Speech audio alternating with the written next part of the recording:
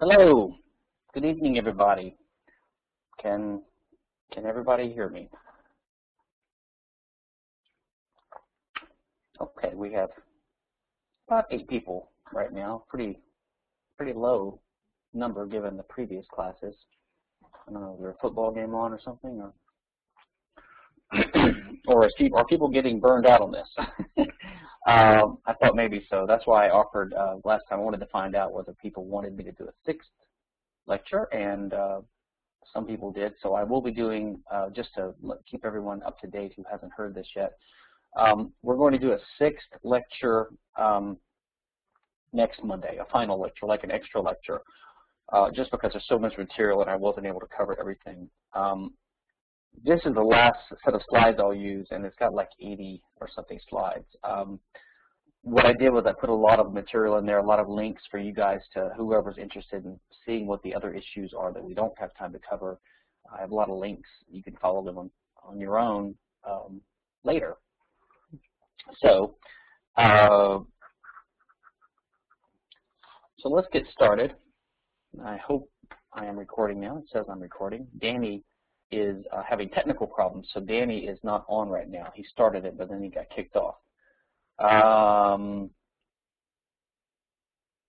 So let's get going. And what I'll do is I'll use these slides for this lecture and the next lecture, and wherever I stop this time, I'll pick up next time. And for the final test, which I'll start, trying to finalize in the next week or so, I'll only cover what we cover up to the end of the lectures today, just because some people may not be able to attend the final lecture. All right, so let's get going. Before we start, if anyone has any questions, feel free to hit me with them now or as I start going here. But I'm going to start now. Someone asked about immigration. I had this further down. I moved up a set of slides early, so let's go ahead and talk about them now before we rejoin where we left off last time. There are sort of 2 aspects to what you might regard as the controversy about immigration. Number one is, what should the policy be of a state? And the other would be, what are different anarchist views on this? Because the first question is really, to my mind, not that controversial, primarily because I'm an anarchist libertarian and I really don't see very good arguments for minarchy. Really the only way to support the idea of immigration policy and even citizenship is to believe in a state. Only a state can enforce these laws. And to be honest, I find it hard to see how you could oppose some immigration policy if you are a minarchist. That is, if you're not an anarchist. If you believe the government's justified at all, even a minimal state, then the government is some agency with some legitimate authority over a given territory, and it's got authority over the residents or citizens of that area. So it has to have some way of defining who's there, and the borders of that country have to be defined. There are some minarchists like Jacob Hornberger, who I believe is against all immigration controls, even though he's a minarchist.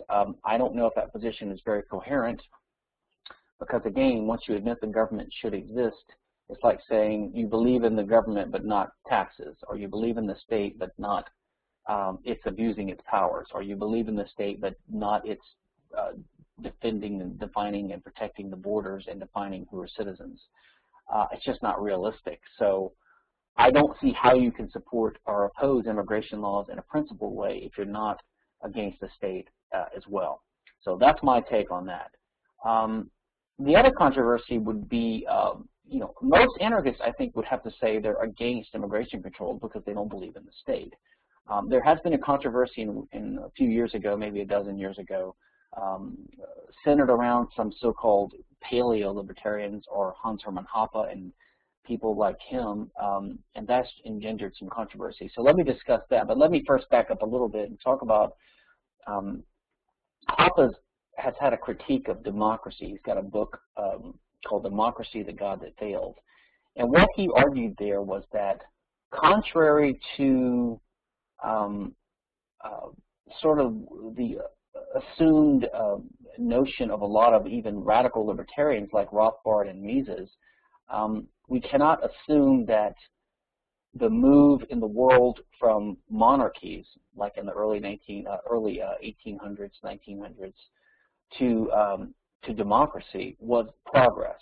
In other words, the common story, it goes that democracy is, of course,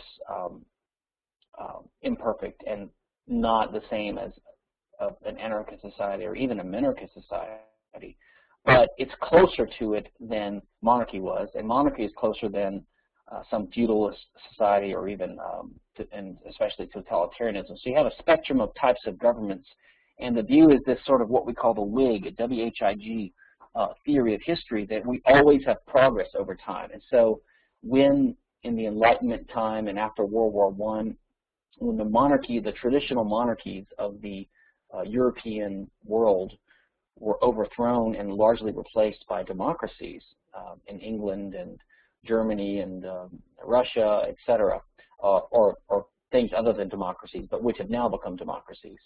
So basically you had a wide-scale movement of replacing monarchy with democracy. So the assumption has been that this has been progress, right, because of the Whig theory of history. We always are getting better. We were informed by individualism and the Enlightenment, and so replacing monarchy with democracy is an improvement, even though it's imperfect. So Hoppe's argument is that this is not necessarily so. There are many systematic reasons why democracy is, or why democracy is even worse than monarchy. I mean, the simplistic presentation of it is the idea that if you had a monarch, a limited monarch, not a dictator, but a monarch in control of a country, in a sense, the entire country is his property. And by the way, in a recent talk Hoppe gave too, I think I published it, it was either on Mises.org or on Libertarian Papers, my journal. He argued that, this is a brief aside, I remember now, the paper is about the Malthusian trap. Okay, it was about how we got out of the Malthusian trap. I think it's on his website. I had a blog post about it. If you're curious, go to stephankinsella.com and just search for Hoppe and Malthusian trap, and you'll find this blog post. Maybe someone can blog it while I'm talking. It's a recent paper, and a recent presentation of his, sorry. He's got a paper too. I don't think the paper's published. In that presentation, Hoppe argued that he was talking about around 1800, there was a radical increase in productivity and living standards in the world. That was the sort of industrialization of the world, and scientists have been wondering for a couple of centuries now what gave rise to this. And the standard explanation is that we had stronger protection of property rights, more institutionalized property rights. But Hoppe's argument is that this cannot be the answer because this is actually not true. There was not a radical change in protection of property rights around 1800.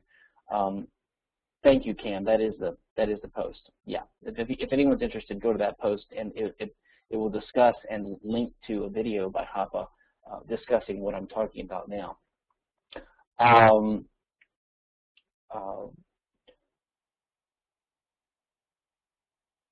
Actually, that may be an old one. There may be a newer one. That's a 2009 post. I think I did something just a couple of months ago about this.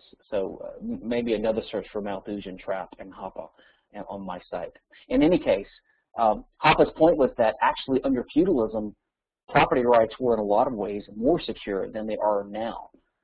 And my point only there was that even the idea that a feudalist order was worse than democracy is actually wrong as well, arguably, at least in many respects. So the point is, we can't assume that different types of social orders throughout history are always worse the older they are. Feudalism might have been better than what we have now in some ways, and monarchy was certainly better than what we have now in many ways. Not in every way, but in some ways.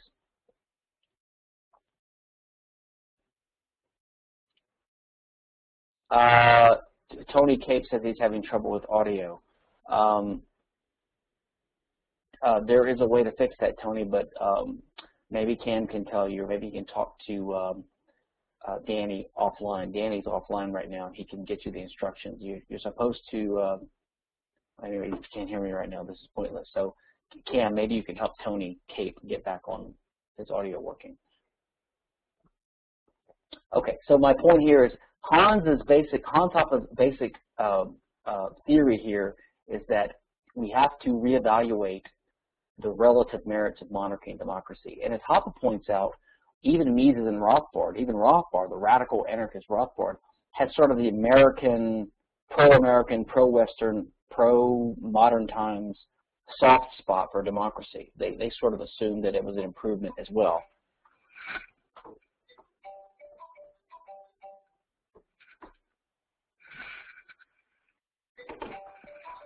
Okay, sorry. Let me turn this ringer off. Hold on a second.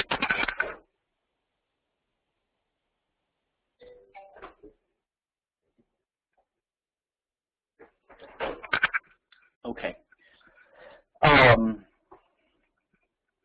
Now, to be clear, this is another controversy. You know, you'll hear sort of modern libertarians who are sort of the cosmopolitan types who have an axe to grind about Hoppe for a variety of reasons. You know, they'll basically slur him and say, "Oh, he's ridiculous. He's in favor of monarchy." Clearly, he's not. He explicitly says he's not in favor of monarchy. He's just pointing out the relative merits of monarchy and democracy, and trying to basically use monarchy as a criticism of democracy to show that as unlibertarian and unideal as monarchy was, the move to democracy was even worse in many ways. It makes the government worse because a monarch sort of has ownership of the country, has an incentive to take care of his property, whereas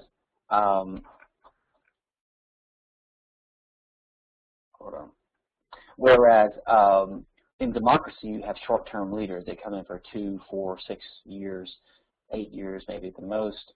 And so they have an incentive to rob the future for their personal current benefit. They have a short-term orientation. So we have an explosion of legislation and regulations. We have special interest wars. We have the growth of the state. The state has grown tremendously in the U.S., for example, since the size of the UK government or the Great Britain government that we revolted from in the late 1700s under King George. So we went from monarchy to democracy, but we're much worse now in terms of government tyranny and taxation and regulation than we were under monarchy. Now, modern monarchies are bad too. Well, there aren't really many modern monarchies. They're usually dominated by legislatures, parliaments. So they're more figureheads now, anyway. Okay. So with that in mind, let's talk about this too. So what he does is Hoppe uses this model of he's really talking about second best policies. Like if we have a modern democratic welfare state society, then of course the most ideal option would be to abolish it, right? And to move towards an anarchist private property society. But you can also ask the question, well, given that we have an imperfect social democratic welfare state, what should its policies be? Or what should our priority be in reforming law? So, for example, we definitely want to get cut back on war. We want to cut back on the drug war. We want to reduce government spending. We want to reduce taxation. But one way to sort of get an idea of what a better policy would be when you have a second best or even third best question, like given that there is an immigration service in place, given that we have limitations on citizens who can immigrate into the country, and these rules are set by a democratic government, and we know that the democratic government tends to make even worse decisions than a good monarchy would tend to do, then we can imagine what would a monarch do in this situation and say that, well, if the democratic state would emulate the decisions the monarch would make, then it would tend to be more like a monarchy would, which is less far away from the ideal society. So this is Hoppe's view about immigration. His view was that if you had a monarch, okay, let me turn to the next page. This stuff, I'll have to skip this stuff here. The stuff on pages 3 and 4 on discrimination and diversity. If anyone has any questions about it, I'll be happy to talk about this too. But this stuff here on pages 2 and 3, I'm sorry, 3 and 4 is basically about his views about covenant communities and the different types of restrictive covenant communities, private little societies or towns you would have with their own private rules. In a free market, you'd have conservative ones, family and faith-based ones. You would have, you know, the Greenwich Village type things of, homosexuals and other things. So you'd have a diversity, although you would tend, in Hoppe's view, to have natural elites and conservative norms be the norm. But anyway, so here in immigration, Hoppe simply says the monarch would tend to allow people in for temporary purposes like migrant workers, but he would also tend to have quality controls over who could immigrate into the country and live there in the long term and change the character of the country, because if he has bad quality control, then over time the character of the country is changed or made worse, and his wealth goes down. So he has an incentive to choose people based upon quality, which means you would not let criminals, or if you were the monarch in charge of immigration policy, you would tend to dissuade criminals and deadbeats and lowlifes and people like that into the country. And you would tend to welcome people that would be productive, that is, they could perform some useful task. In other words, someone who has a job waiting for them, or someone who is employable. And so Hoppe's comment basically is that if a democracy, instead of just opening its doors with a purely numerical limitation based upon statistics, if it would have some other kind of limitation, like allow people in that were employable or that had resources. So that would be closer to what a monarch would do, and presumably it would be a policy adopted by the state that is closer to what a monarch would do, and probably closer to what the ideal anarchist society would be. And the ideal anarchist society is the idea that, you know, every piece of property is private property, and every person can invite someone onto their property. But on the other hand, no one can immigrate into a country unless they have an invitation, because every piece of property they might step on, even the roads, are privately owned, and they have to have some private owner's invitation.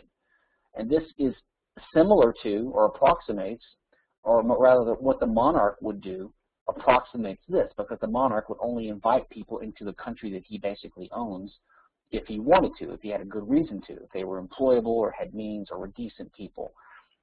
So Hoppe's argument is simply that the immigration policy of the central democratic state, if it's going to have an immigration policy, ought to resemble that rather than what it is now.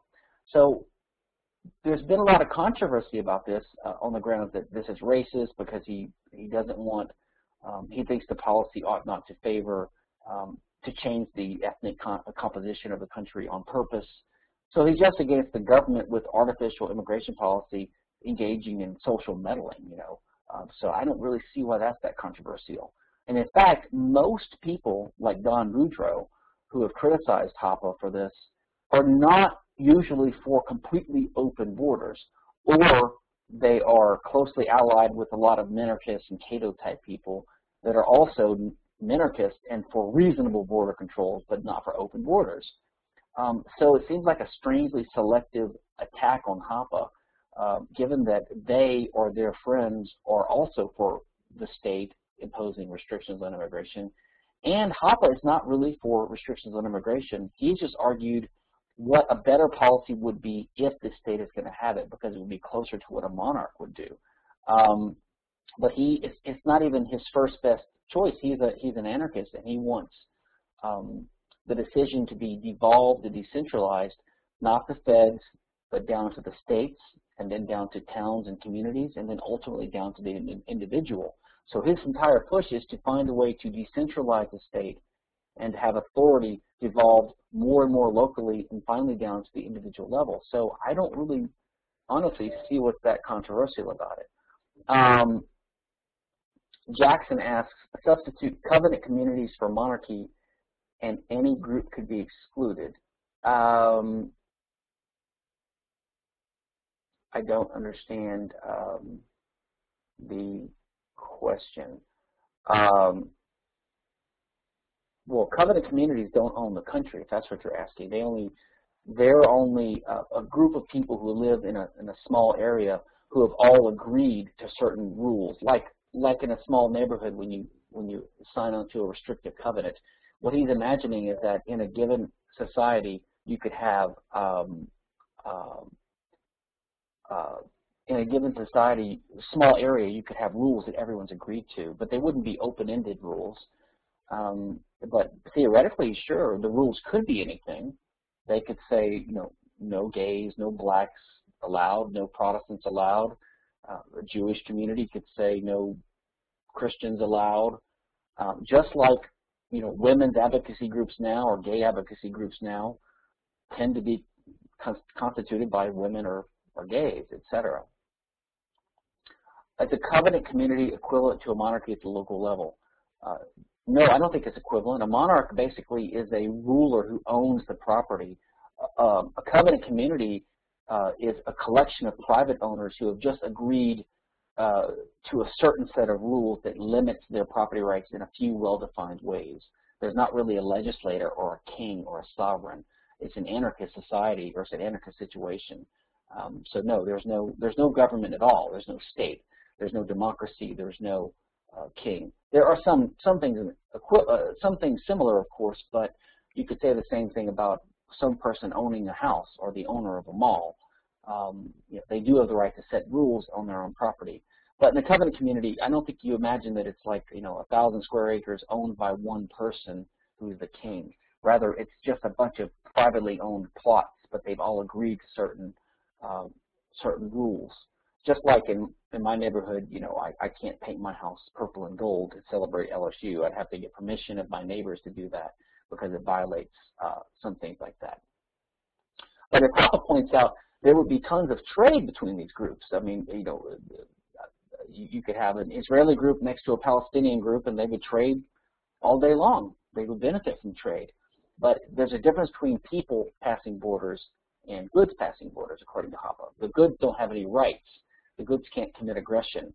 The goods don't have the right to vote. The goods don't commit crimes, etc. Jackson has a question about, wouldn't the covenants pass with the transfer of the land? The subsequent transferees would be bound by the previous covenants. Yes, they would. But they still are limited covenants. The way I think of covenants is it's co-ownership. So imagine two people who live next to each other. So A owns Blackacre and B owns Greenacre. Well, each one is the owner of those tracts, but they could make an agreement with each other that each one has a limited, well-defined veto right over the other's use of their property for certain defined purposes. Like they might each agree, let's each agree that the other person, neither one of us can use our property for commercial purposes without the other's permission. And then you could put in some rules saying that, and you can't sell your property unless you get your buyer to agree to this rule too. That's how you would get that to work. But at any point in time, if both property owners agree to get rid of that restriction, they could do it, just like they imposed it in the first place. So sure, that's how restrictive covenants work. But they don't empower a king or a monarch at all. Okay, so I think this is the immigration issue, and people have questions about it. This is the controversy about it. Should we have a state or not? And if we do, then they could impose immigration controls. But the better argument, in my view, is that no state is justified, in part because they would impose immigration controls. So the better view is that the entire INS should be abolished, and there should be no border controls. Immigration is a good thing, but that it is true that having a democratic state in place that limits immigration, like we have now, they tend to adopt criteria that would be less ideal than the criteria adopted by a monarch with a longer-term view of the country's wealth. Okay, so that's the basic view. I'm going to slide 7. Let me just read this quote at the very bottom, just to make it clear that despite accusations of the contrary, Hoppe is not in favor of the United States federal government limiting immigration. He says the power to admit or exclude should be stripped from the hands of the central government and reassigned to states and provinces, cities and towns, villages, residential districts, and ultimately down to private property owners and voluntary associations. So he's just trying to decentralize and push this decision-making down to the individual level, which means everyone owns their own property and can choose to admit people who are invitees or not. So when you have a decentralized anarchist society, you would not have immigration in today's sense. All right, let's go to slide 8. Now we left off, actually I skipped these slides last time to get to an issue someone had questions about, so let me return to these. I had discussed a little bit in the lecture before last, and you guys had asked me questions about it. We've discussed most of this already, but let me get to some other things here. So we discussed the issue of whether the boss or someone who incites or induces someone to commit a crime. So think of the boss as the person who indirectly committed the crime, or did he is the question. But there was another person in between who directly committed the crime. And as I discussed the last lecture, or the one before, the criticism has been that that some libertarians are afraid to impute liability to the boss because they want to attribute liability to the middleman, to the direct actor, and they're afraid that there's like a 100% fixed piece pie of liability, and they've got to divvy it up. Well, of course you don't. You can have what's called joint and several liability, which means the victim can pursue either one of the co-conspirators for 100% of the damages. And the point here is that most people recognize a conspiracy, like of, say, 3 people robbing a bank, or 2 people robbing a bank and one being the getaway car driver, but they recognize them as co-conspirators, but there's no reason that you can't have temporal co-conspirators. So one guy does one part, like one guy's the guy who orchestrates it and plans it, and then his henchmen go out and rob the bank, and then the getaway driver picks them up. They're all co-conspirators, even though their actions happen at separate points in time. There's no reason to restrict it this way, especially if you're an Austrian and you recognize the importance of the division and specialization of labor in the cooperative market, right? People use each other for means all the time. One means I have to get a cake is to bake it. Another is to hire a baker to bake it for me. So I'm using him as my means. Well, bad guys use other people as means too. And in fact, imagine I send a letter bomb through FedEx to some innocent victim. So the FedEx guy carries the bomb to the victim and it explodes and kills them. By the reasoning of the people who are afraid to attribute liability to the boss, unless he either coerces or has a contract, so-called, with the middleman, with the direct actor, you'd have to let them both off, because the FedEx delivery guy had no intention of doing anything evil, and the guy who delivered the bomb to FedEx didn't deliver a bomb to the victim. He just gave it to FedEx, and there's an intervening act of will, they would say. So you'd have to let them both off. Or you'd have to say the FedEx guy's liable, even though he had no intention of trying to hurt anyone, and the boss still gets off. So it's totally confused. The best way to look at it is simply look at someone's action in the human action context, that is, according to praxeology, the Misesian framework of action, where every action is understood as the manipulation by a human with his body of some scarce means or some means in the world, something that can causally achieve some desired end. So a crime can be understood as the action of a human employing a means that is causally efficacious. That means it actually causes some end, where the end is an invasion of the body or property, or the unconsented to use of the property or body of some victim, some other party. And because we can use other humans as means, just like the FedEx example shows, there's no reason to have these artificial criteria that Walter Block has, that you can only attribute liability when the boss coerces the middleman or has a contract with him. As I mentioned last time, these are just arbitrary ad hoc exceptions that don't really have an an underlying theme. And the contract idea is un-Austrian because it focuses on payment of money, but payment of money is not special. It's just something people value subjectively, but they value other things too. So if a woman pays a hitman to kill her husband, she could. That's a one way of attributing responsibility to her, according to Block and the hitman as well. But if she seduces her lover or promises him favors of sex or just affection, but persuades him to kill her husband, she has still had the end of her husband being killed in mind, and she employed a means calculated to achieve it, which is she has used another person by persuading them to do it. Now, you could have judgment calls and gray areas and continuum issues and cases that's hard to decide.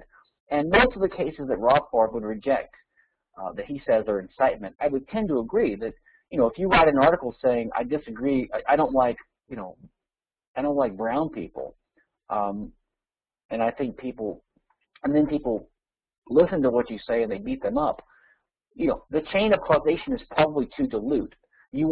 Just like Rothbard and other common law writers say with regard to a threat, right? For me, if I threaten you with injury, you're entitled to strike me first in self-defense before I hit you. So if I point my gun at you, you can shoot me first before I pull the trigger. You don't have to wait until I pull the trigger. But that's because the threat is imminent and immediate and direct. I mean, it's right there. But if I just tell you at a party, I don't really like you, and I might show up at your house in a year and shoot you. If you pull out a gun and shoot me now, that's not considered self-defense because the threat was not immediate and direct. Well, in a similar way, if I write an op-ed, there's not really a direct and immediate link between my action and the intermediate actions of a lot of other people. They have time to think. They have time to make up their own decision, their own mind. But if a woman persuades someone she has a direct relationship with, her lover, to kill her husband, she can intervene at any time. She's basically literally in bed with him, but she's a co-conspirator with him, I would say.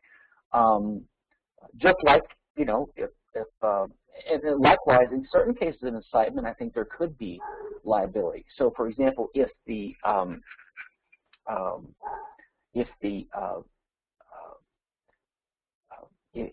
I think I gave the example last time, if you see a crowd getting stirred up because there's a rumor going around that some poor white woman was, raped by this rampaging black guy, and you see a guy to be innocent, and you tell the crowd, there he is, go get him. Well, and if you sit back and let them lynch the guy, I think you've played a causal role in his death, and I think because you've helped to commit murder. So I would call that incitement, and I think so. In some cases, incitement can be proximate enough, or it can be immediate and direct and close enough to make you responsible.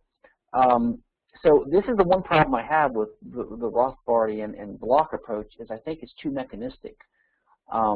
They basically say, look, incitement is you're never liable for mere incitement. Well, I think that it's a judgment call, and it's a gray area, and it's a continuum issue. And some cases, I think it is close enough. Tony says, the preacher says, blessed is he who removes sinners from the earth, and the follower then kills someone who's immoral. Is the preacher guilty of murder?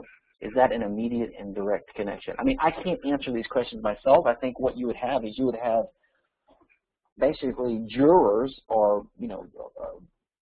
justice communities in a libertarian society trying as best they could to make that determination. And it would tend to go by their understanding of what these relationships are like. I mean, are these people really led by the guy? Was he pointing out a concrete victim, actually? My gut on that is no. He's not. He's very immoral, but I don't think he's quite to the line because there's enough time intervening. People can make up their own mind, and the way you described it, he's giving general advice. Just like if you said, I think we should vote socialist. I mean, you're doing something on the edge, I believe, of being a threat to others, but not quite, because the final evil act is when you vote for a socialist, or when the socialist legislator gets in office and votes for bad laws, or when someone takes a job with the government and helps to enforce those laws, or especially, in my view, as I mentioned previously, when a juror on a case in a common law system like the U.S. has where there is double jeopardy. That is, the jury basically has carte blanche to vote to acquit someone if they don't believe they should go to jail because they oppose the law's legitimacy. In that case, there's like no excuse whatsoever for the juror to vote to convict like someone of a drug crime or income tax evasion. At that point, there's no excuse. Anyway, that's my take on this. And there's another similar thing Rothbard does in Block 2. In Rothbard's contract theory, which I think is largely correct and revolutionary, he says that what he does he does something similar to this thing where he says mere incitement is not enough, where he defines a category of incitement and then just just says there can never be causation or responsibility if you're merely inciting. Whereas I would say it's a judgment call, and if you have a more general theory of human causation, then in some cases it could be, like the example I gave, or the other examples I gave, like the captain of a firing squad who just says ready, aim, fire, and then 12 guys lower their guns and shoot some guy. I mean, he caused the guy to be shot. So did the shooters. But sure, he's the cause. He does something similar in the contracts case where he says that a promise could never be binding. And he doesn't go into a lot of detail about this, but what he does say is that, first, the standard theory of contracts is wrong, and I agree with him on this. The standard theory of contracts is if you make a promise with certain formalities, like you give consideration, or you have witnesses or whatever, or you write it down and sign it, then you've made a binding promise that is an obligation that's now enforceable by the law.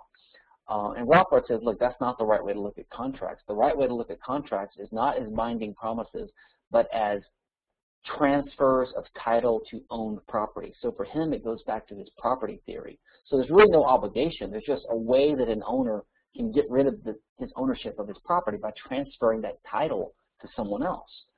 So that's what contracts are. They're networks or webs of related, reciprocal, usually conditional, and usually future-oriented transfers of title to property. So if you look at it that way, then it's not about binding promises, okay? But I think that doesn't mean that the word promise, if it's used, can never suffice to make a contract, because people use informal language all the time. And in fact, you could have a contract, according to Rothbard's theory, with no language whatsoever used. So for example, you have two people who don't even speak the same language, and I'm visiting France, and I point to a newspaper on a newspaper stand, and I hand a euro to the guy behind the stand, and he takes it from me and hands me the paper. I walk away. We've had an exchange of title. I've given him title to my euro. He's given me title to the newspaper without ever exchanging a word. So the point is, context, custom, language conventions determine what was meant by the actions or the words of two people. So given that people are not lawyers, are not legal theorists, and use words imprecisely, I think that in most cases, if you say, if you paint my fence, I promise to pay you $1,000, then that's just a way of saying, I hereby transfer $1,000 of my future money to you, conditional upon your painting my fence. I mean, it's just another way of putting it. I don't know if Rothbard would disagree with that, but his few examples indicate that he sees the word promise as, if the word promise is used, then it means it can't be a contract. And I think that's not right. I think he's right on the substance that a mere promise is not a binding contract, or promises are not contracts, and contracts are not binding promises. But that doesn't mean that the word promise couldn't be used to signify a title transfer. Okay, so let's go on. Here's another one that's kind of interesting. You will hear quite often people that are opposed to libertarianism, or at least opposed to a very principled, property rights-oriented type of libertarianism, or even minarchists or utilitarians who are opposed to a more principled or anarchist type of libertarianism.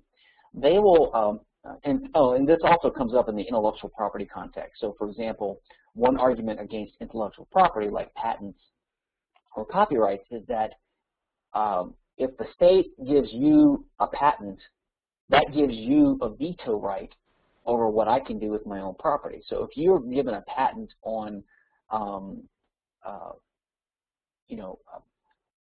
selling a certain mousetrap, then if I use my own property, like my own wood and metal, to change my property into this mousetrap design that's similar to what you have a patent on, you can stop me from selling that or even from making it in the first place. So basically, you can view patent and copyright as just a reassignment of property rights. Before you were given the patent, I had, say, full ownership of my property. I could do whatever I wanted to with it.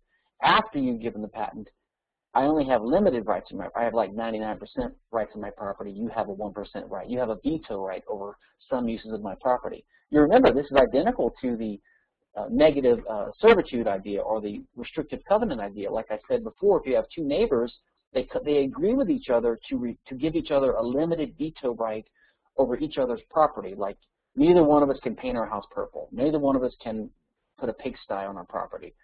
But those are agreed to. So I am transferring a little piece of my property to my neighbor. I'm giving him a veto right over my property. So he's a co-owner of my property now with me. I'm the predominant owner, but he's got a little bit of a right. He's got a control right. And likewise, I have a control right over his property. And we exchange these things. I gave him a control right voluntarily in exchange for his giving me my own control right or veto right over his property. But patents and copyrights grant these control rights to people by the state, just by dictate, when I didn't grant it myself, when the property owners didn't grant this negative servitude, you could look at it. So it's a taking of property. It's a limitation on my property rights. So in response to this kind of argument, you'll have intellectual property advocates or others, minarchists or utilitarians, or other people who believe in a less principled view of government than some of us do. They'll say, well, property rights are always limited. Or they'll say that, your property rights limit what I can do because I can't use my gun to shoot you, right? Or I can't use my gun to murder you. So they'll use this idea. They'll say, well, I can't use my gun to shoot you. Therefore, all property rights are limited. Therefore, you have no complaint about the fact that intellectual property limits your use of property. So they're trying to overcome this objection to intellectual property. Well, there's several things wrong with that objection. Number one, just because one limitation on property is justified, like I can't use it to shoot you, doesn't mean every limitation is justified. The limitation, I can't use my gun to shoot you, is because that use would invade your property rights. In other words, the limitation itself presupposes someone else's property rights. So the limitation is a consequence of property rights. Whereas my making a mousetrap does not invade your property rights, or at least you have to show that it does. The burden of proof is on you to show that it does. For you to assume that it does is question begging because you're assuming intellectual property rights in the very argument where you try to justify intellectual property rights. Second of all, this is the fallacy I've noticed, and it's implicit in almost all these criticisms, and I think it's time to expose it. And my view is this. And I have blogged on this. I don't know if I have a blog post linked. Yeah, I do. Look on page 10. They'll say your rights in your gun are limited because there's some things you can't do with your gun. Well, but that's not what the rule against aggression says. The rule against aggression doesn't say you can't use your gun to murder someone. No, it says you cannot murder someone. In other words, you can't murder someone with any means. You can't murder someone with some means that's effective at doing it, whether you own it or not. In other words, it has nothing to do with ownership. In other words, the limitation on aggression is not a limitation on property rights. It's a limitation on action. It just says A may not invade the borders of someone else's property. In other words, the entire rule is a respect for property rights. It simply says B owns his property, not you. Therefore, you cannot use B's property without his permission. Now, using it would be an action that employs some means. your use could be any number of things. It could be shooting a gun into his body, or launching a missile onto his property to destroy his house. It could be using your hands to choke him. You don't have to use external objects that you own. You could steal someone's gun and shoot the guy with a stolen gun who someone else owns the gun. So the ownership of the object used as a means to invade someone's property is completely irrelevant. And the point is, the entire limitation on action that would invade someone's property is itself based upon the inviolability of property. That is the property of the victim that you're not supposed to aggress against. So this entire criticism is completely disingenuous, I believe, and relies upon equivocation. Okay? So I think once you understand and put it this way, you can diffuse a lot of disingenuous arguments against property. So don't accept this common retort that, well, property rights are always limited because, you can't violate other people's property. And that makes no sense. So you're saying that because there are property rights, there are no property rights. I mean, it makes no sense. It's like the expression, your right to move your fist ends where my nose begins. Well, but it's not a limitation on my fist. It's a limitation on what actions I can commit, and I cannot commit the action of using your body without your consent. This is similar to the old argument that, well, all rights are limited. This is what a statist will say, right, or a mainstreamer. Well, all rights are limited. Property rights are limited. After all, as Oliver Wendell Holmes, U.S. Supreme Court justice said, no one has the right to yell fire in a crowded theater. Well, there's a couple things wrong with this. Number one, as Rothbard talked about, in a private property society, someone owns a theater, and presumably all the guests are in there at the invitation of some owner, and the owner is presumably going to have certain reasonable rules of what's permitted in the property. Someone owning a boxing ring or a football stadium has a rule. The guys that enter this rectangular or square area are consenting to being hit by each other. Okay, so if you enter that, then you're consenting to it. But you're not consenting to being stampeded when you enter a movie theater, because the purpose is to have a peaceful evening with your spouse or kids to see a movie. So presumably the owner would not permit people to shout fire if there's not a fire, because it would cause injury to people. So you don't need to limit property rights. You just need to respect property rights. And if you respect property rights, you recognize the owner of property sets the rules. And if someone violates that rule, then they've basically trespassed. They used the property that they're a visitor on without the permission of the owner for that purpose. So they're actually committing an aggression. So you don't need to say there's a limit on property rights to say people can't do certain things that are themselves trespass or violation of property rights. In fact, it's because of property rights that we say they can't commit this act of trespass. They can't use this property contrary to the owner's permission and consent. So again, this is another insidious argument. Okay? Someone said, isn't ownership based on the idea of who can exclude use rather than on the specific use? Yes, it's based upon the fact that we live in a world of scarcity where there are scarce resources that humans want to use productively in action, as means to action, but because they're scarce, there's only so many of them to go around. So the only way to use them productively is to have rules that specify a particular person is the one who gets to use this thing. And that's what property rules are. But it basically says you can use this thing, you can perform any action in life that you want. We don't live by permission, right? It's not like the Soviet or the communist or totalitarian model where you have no rights to do anything except that what the government gives you permission to do. Rather, it's the other way around. You have liberty to do whatever you want except use other people's property. And of course, that means you can use your own property as you see fit. But you can't use your property or your body or other people's property as a means to attack someone's property because it's their property. So yeah, it means you can exclude other people. It means it's up to you to decide whether someone can use it. So if you have a piece of land or a car or a knife or your body, your ownership of these things means that you can give permission to other people to use those things. But if you don't give permission, if you withhold permission, they don't have the right to use your body or your property. That's basically what property is.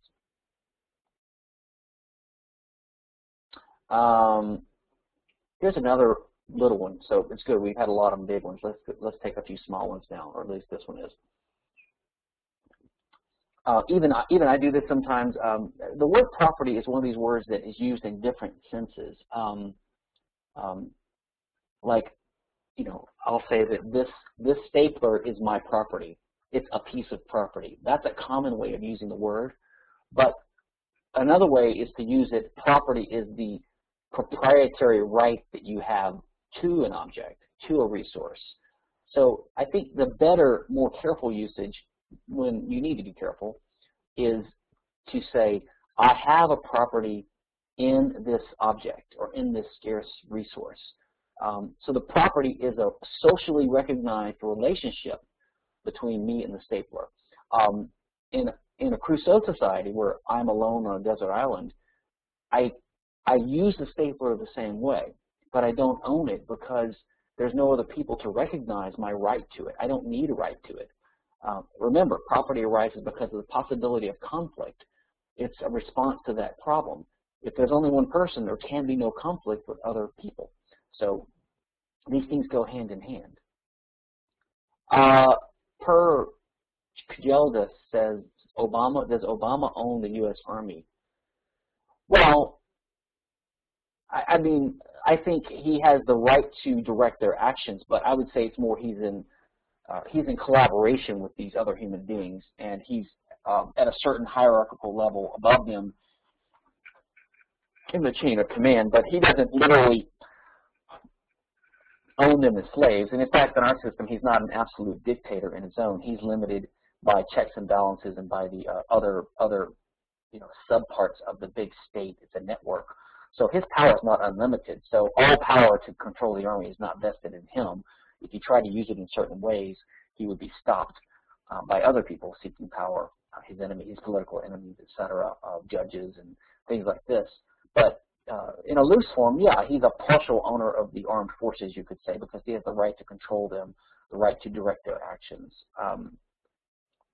But you know, if I have a bunch of employees who I've hired to set up a company to make, you know, iPods, I think it's imprecise to say that I own those people. I think even if I have the practical ability to control what they do, ownership means legal title to, the body of.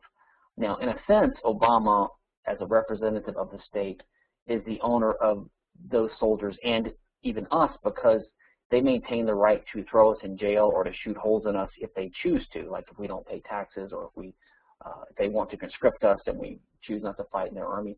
So they do claim a partial overlord status over our bodies. So yes, I do think in a way the state has partially enslaved us and regards us as slaves, although they wouldn't use that word.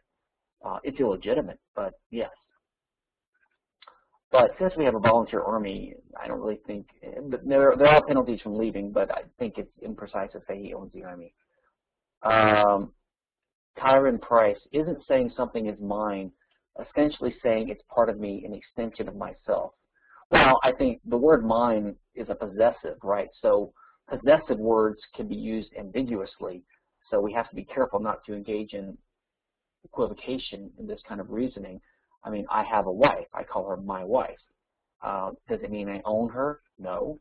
So just because you say, but I have a body, it's my body. Do I own my body? Yes. Is it because I use a possessive for it? No. I use a possessive because there's a natural connection between me as an agent, as a person, and the body that I inhabit or that I control or that I'm associated with. And that might be a rationale for saying I have the best right to control this body, which means I'm the owner of it.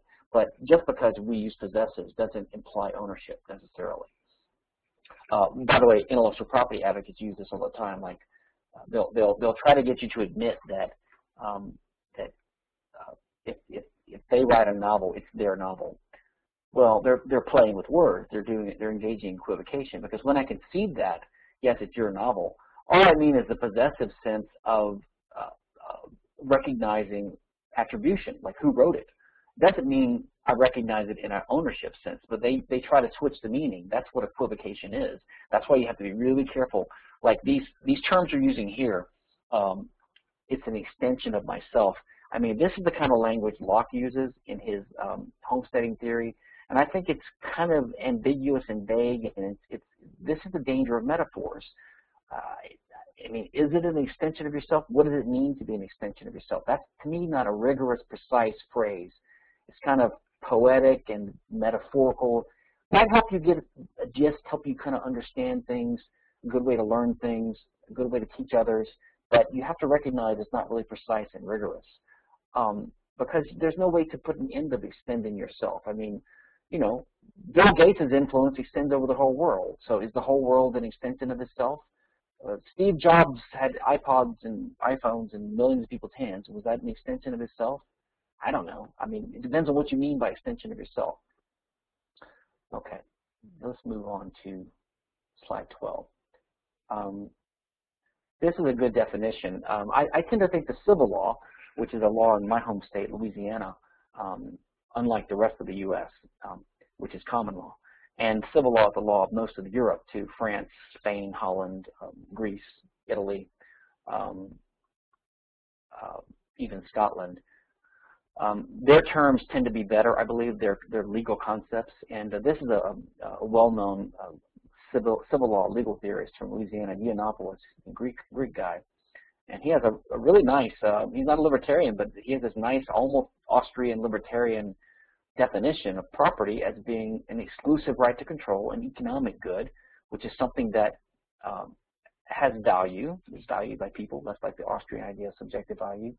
And because people want to use them, right, as means of action, they are regarded as scarce resources. So this is good. This is a nice, simple, concise way of understanding what property is. Okay. All right, it's 3 minutes to the hour. Let's take a break right here and come back at about 5 past. I'm going to pause the recording, and I'll see you guys at 5 past the hour. Okay, it's 5 past. Okay, so let's resume. Can everybody hear me? Okay. Say hello, Ethan. Okay. Yeah, you can have that with some milk. All right. So this one, let me go over this one fairly quickly because this is a fairly complicated issue. I find it interesting. I have a blog post about it you guys could check out either, but I'd rather have more time for some of the shorter issues. But this is something that has intrigued me for 15 years. I've always sensed that there's some connection. Well, it's like ontology, right? Most people might know of ontology. Ontology is the philosophical branch that deals with the types of things that exist, right? And then there's a branch of ethics called deontology, or deontological arguments. And you would think there's some connection between them, but apparently there's not. Like deontology comes from some Greek root or something that has nothing to do with the word ontology used. And the other way, just as a coincidence that trips you up. Well, likewise, there's something called legal positivism, and there's also something called logical positivism. And I always wondered if there's a connection between them, or if it's just a coincidence that they have the word positive as part of their the name of these doctrines. And the more I think about it, the more I think there is at least some kind of connection, a loose connection. It's probably too hard to go into here, but in brief, legal positivism is the idea that, well, there's two aspects to it. People that believe in natural rights, libertarians that believe in what they call natural rights, tend to say, or natural law, tend to say that they're opposed to legal positivism.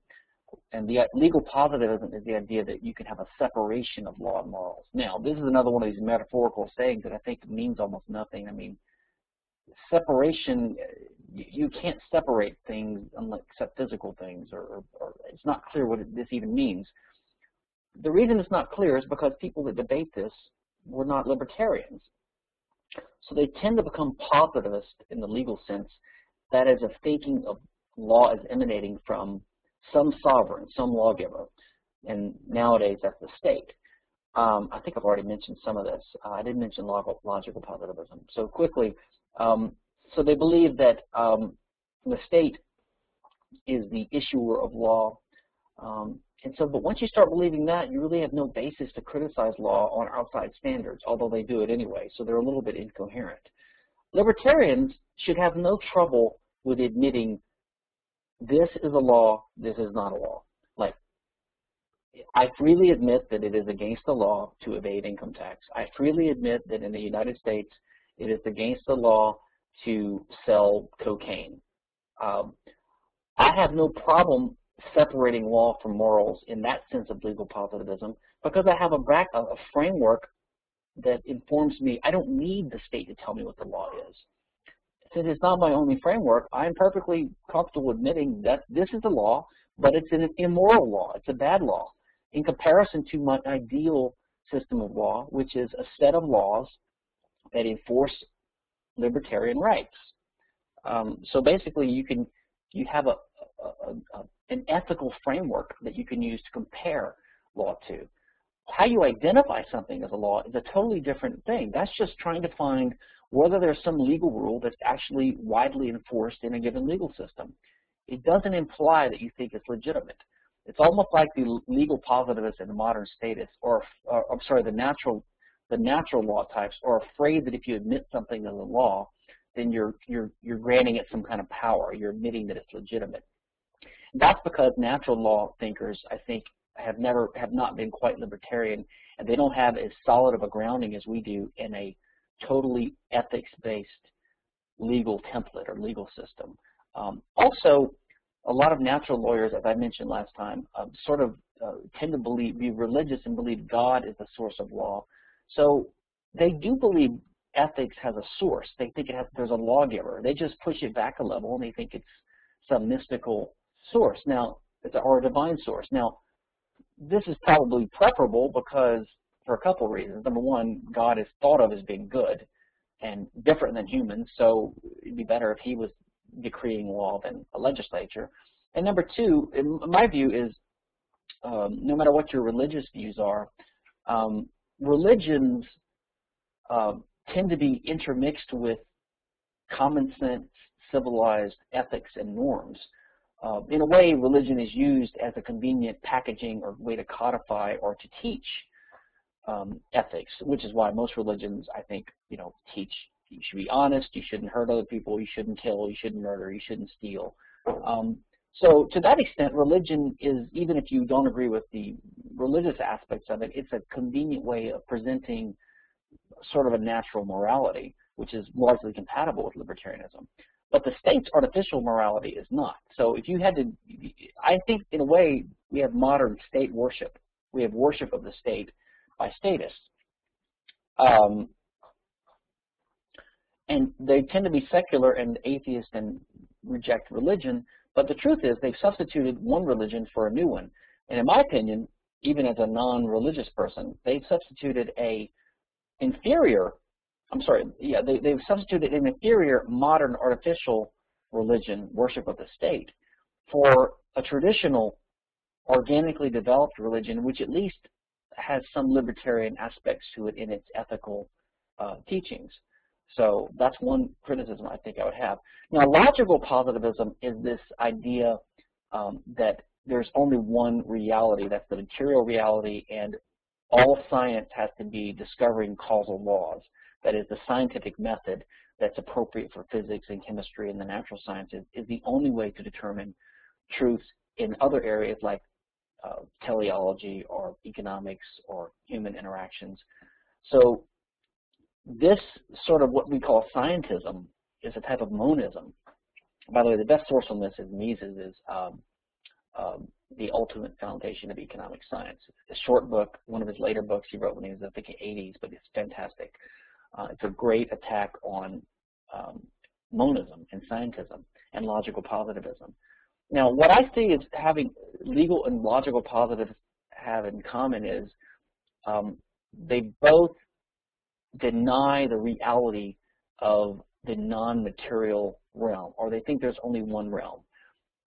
Whereas we, being libertarians and dualists, sort of see both ethics and law as having two realms and the world of science as having two realms. And we're dualists. That is, in the realm of ethics, we can see that there's a realm of what laws actually the government or the society is enforcing. That's positive law or actual law, coerced, physical, forceful law. And then there's the realm of normative law, like what law should be in place.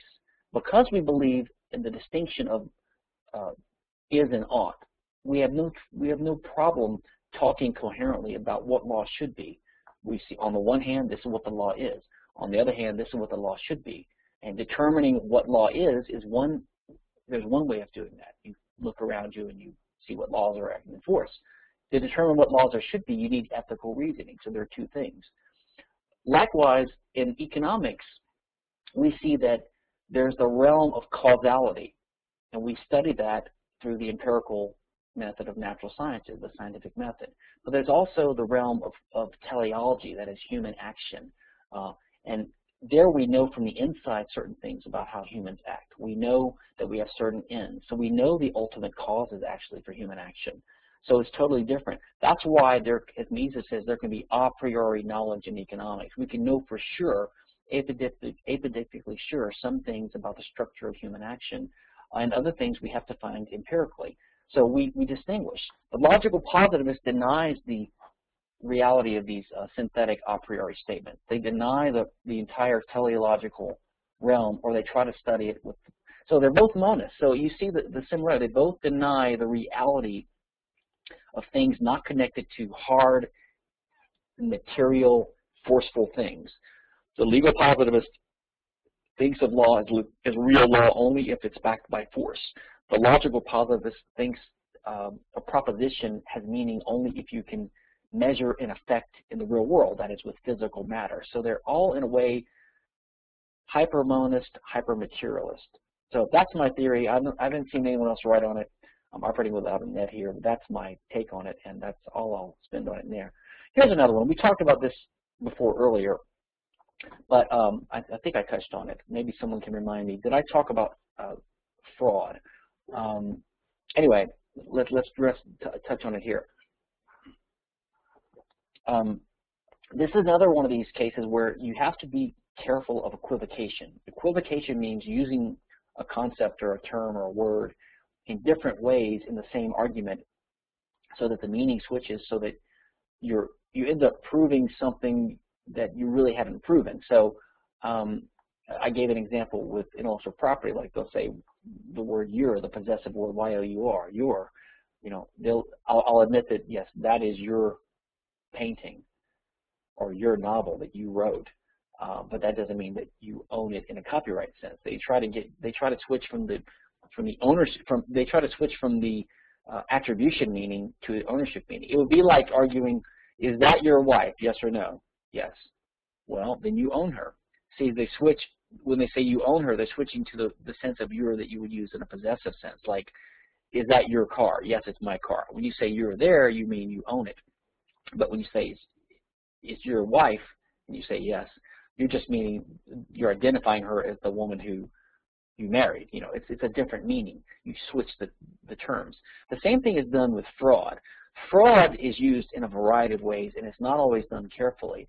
There's an article by James Child about 15, 20 years ago. Can libertarianism sustain a fraud standard? I have it here on page 14, a link to it.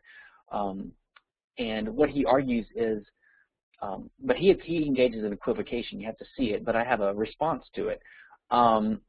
What I do is I say, listen, you can't just use the word fraud to mean dishonesty. In fact, Frank Van Dun, who's a friend of mine, he's a great anarchist, legal theorist, a Belgian guy, he does this a little bit too in his criticism of me and Walter Block, I think, but me in particular for my intellectual property views when it comes to trademark. In any case, sometimes we use the word fraud to mean just dishonesty, right, or deception even. But in law, when we say fraud, someone was defrauded, what we mean is Deception was used as a means of obtaining something of value from someone else, like without their really informed consent. So it's really this old common law idea of what's called theft by trick, right? So what does theft mean? Theft means taking someone's property. Okay, see, again, I'm using the word property to refer to the thing. Taking someone's owned resource, you could call it, which I mean property here, without their consent, right? The owner has the right to consent to who gets to use it. But the consent has to be meaningful and communicated and manifest, and it has to be not coerced, for example, right? And it has to be informed. That's why when you consent to surgery, like let's say to have your appendix removed, you consent to this operation. When the doctor cuts you open, he's not committing battery on your body because you consented. But if he does, while he's in there, he decides to remove your liver, or part of that too, without your informed consent, then that would be a type of tort, right? So likewise, if the consent is not really informed, then it's not genuine consent. It doesn't apply. So that's what happens when there's fraud.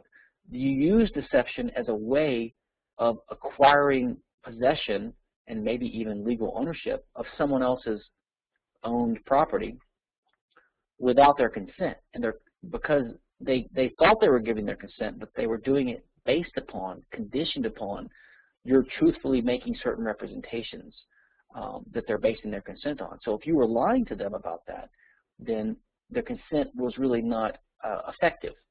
So you're basically taking their property without their real consent.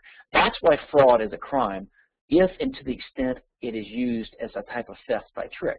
But just because I admit fraud should be a crime doesn't mean every act of dishonesty should be a crime. That's a different sense of the meaning of the word fraud. So again, we have to be careful not to engage in equivocation, even unintentionally. We have to be very precise, especially when we talk about law and rights and legal policy and libertarian policy. We have to be careful to define and carefully inspect all these building block terms we're using to make our conclusions. So that's another one. Be careful how you use the word fraud. Be careful how you use the word. It's like the word coercion we talked about earlier. People use coercion in a loose sense. It really only means to use force to compel someone to do something, the threat of force. But sometimes you have the right to do that. So coercion is not really equivalent to aggression.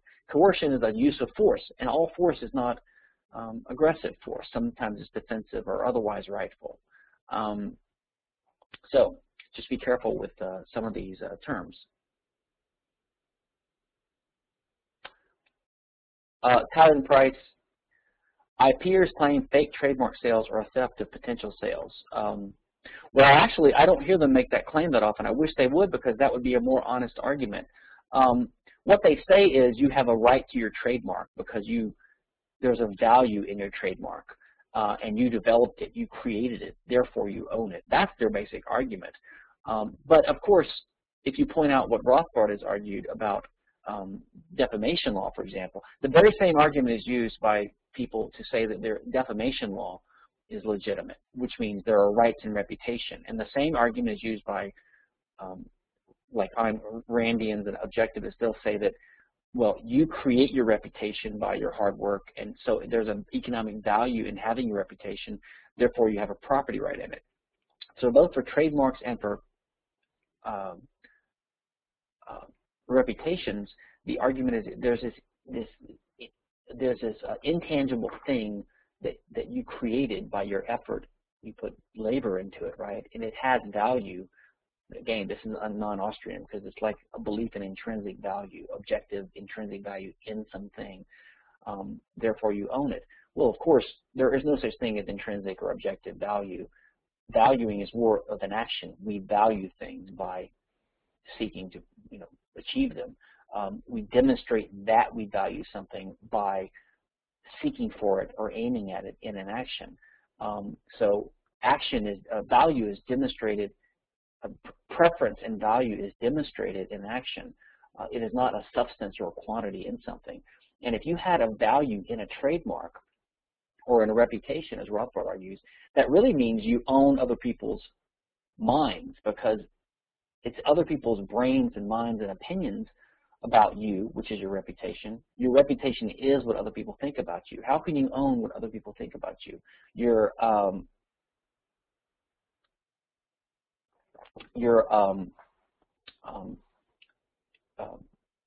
trademark has a value if people regard your reputation in a certain way, but it's again what other people think about you.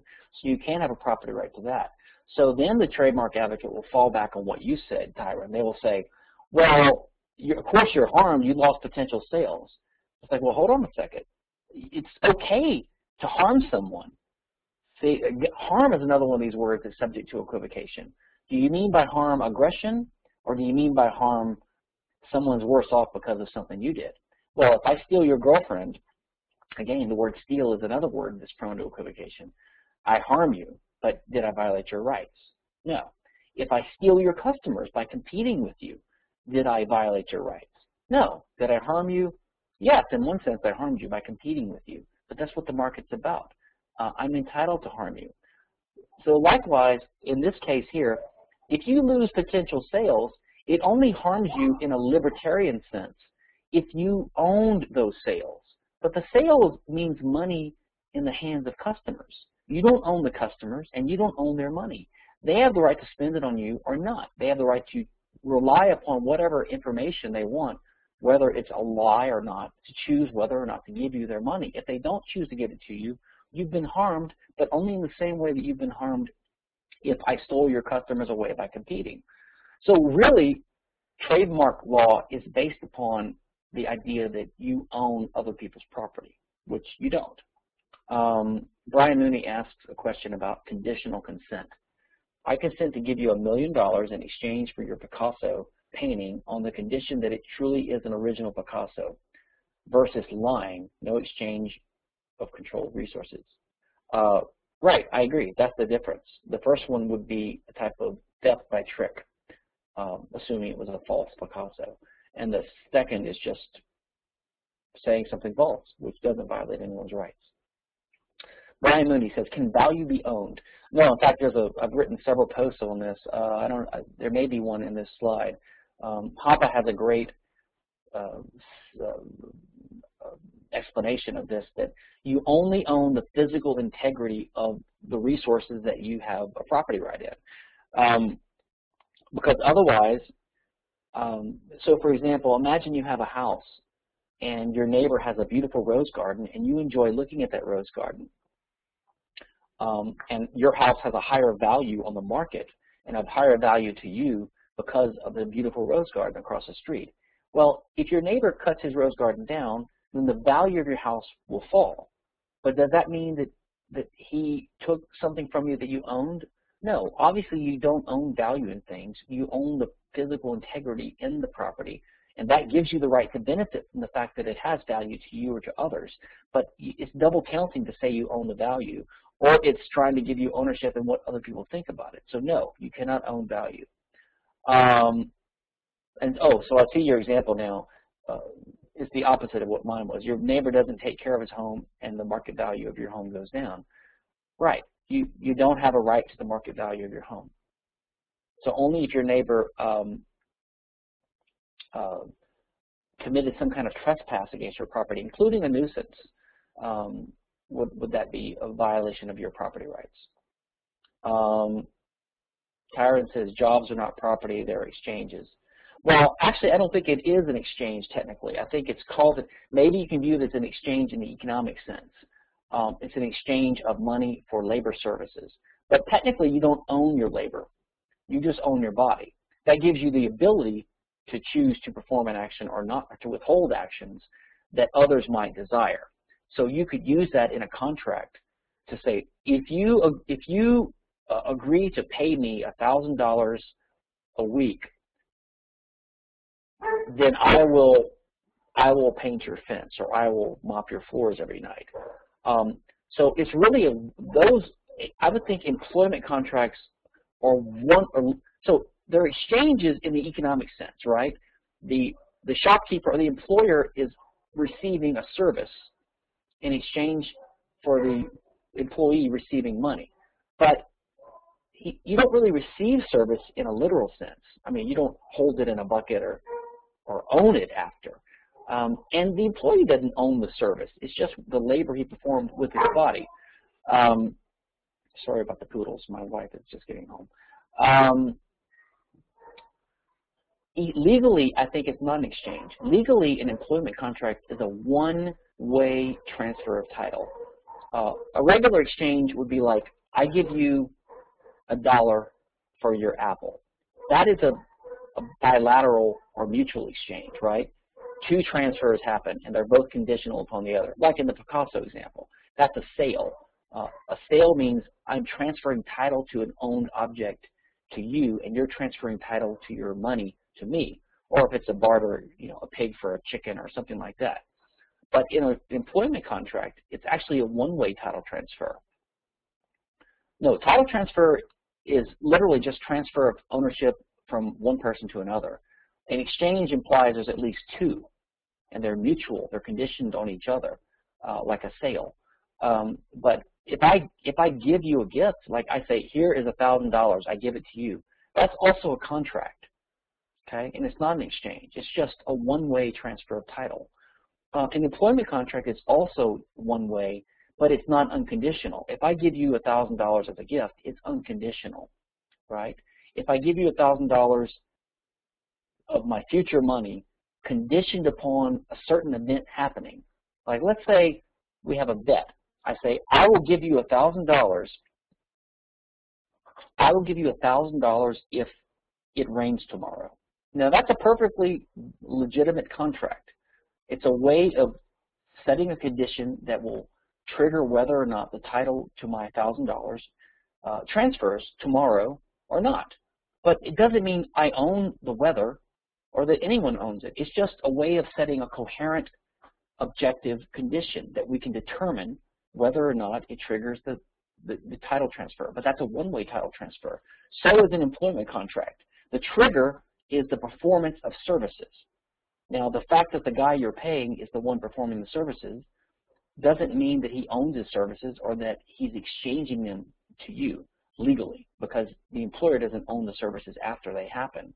The only way to think that is to have this labor theory of value, where you view labor as a substance that emanates from your body and sort of fills up the property that you mix it with and gives it an objective intrinsic value. You see how all these concepts are completely confused, and how the non-Austrian view of the labor theory of value of Adam Smith and even Locke and some of his predecessors infected the Marxist and led to the Marxist theory of value, and also is prevalent among mainstream economists who believe in a more objective theory of value. So all these fallacies go together politically and economically. Tyron says, if you volunteer labor, it's one way. Well, you'd have to give me a better hypothetical.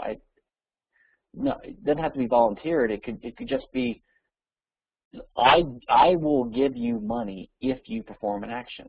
So you know that you have the ability to trigger the title transfer. So you have an incentive to do it. So you do it, or you don't. Tyron says, working for a food bank is volunteering. Well, that's nothing. That's no contract at all then, right? Because you're not being paid, you're not receiving any title transfer in exchange because you're doing it gratis, and you're not giving anything that you own to them either.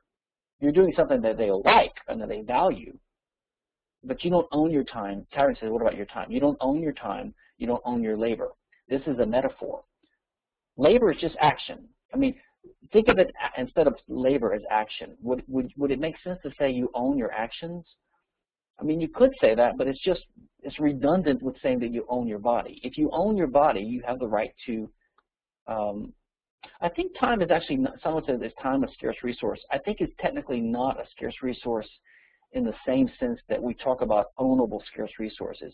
There we're talking about conflictability, really. That is, only one person can use it at a time.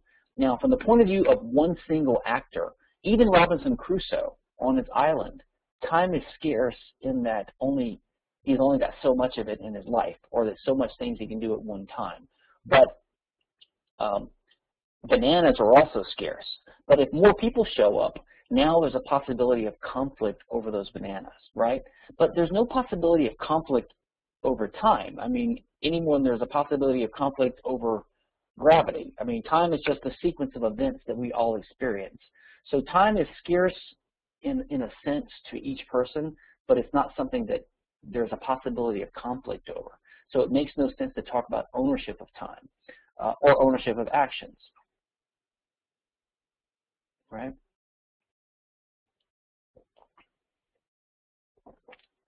On the trademark issue, someone brought up the trademark issue about, and you can see why I brought it up here in connection to this. A lot of times the defenders of trademark, and even copyright and patent, when they confuse these things, they mix them up together, will talk about plagiarism, right? Or they'll say, if you use someone else's trademark, then you're engaged in plagiarism or fraud. So they're sort of trying to implicitly defend or justify trademark law on the idea that they're just really against defrauding customers. But if all they were in favor of was preventing defrauding of customers, we already have laws against fraud. It's already there.